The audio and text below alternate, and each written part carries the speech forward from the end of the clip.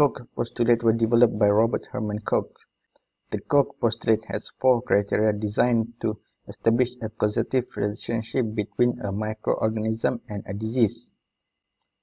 The microorganism must be found in abundance in all organisms suffering from the disease, but should not be found in healthy organisms. The microorganism must be isolated from a diseased organism and grown in a pure culture. So in this example, the plant sample were plated on agar media and 3 types of microorganisms were cultured on this media, indicated as blue, purple, and red.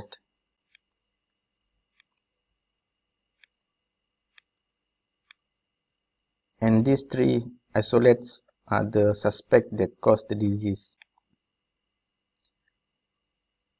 These 3 suspected isolates should be introduced to a healthy plant. The cultured microorganism should cause disease when introduced to a healthy organism. Based on this finding, the purple microbe caused similar symptoms as shown in criteria 1. The microorganism must be re-isolated from the inoculated diseased experimental host and identified as being identical to the original specific causative agent. Thanks for watching.